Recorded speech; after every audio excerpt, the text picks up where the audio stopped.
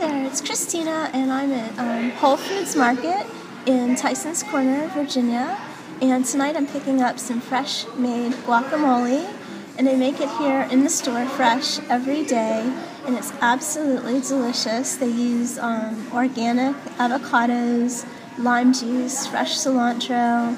There's some jalapeno pepper in there too, and a little bit of red onion.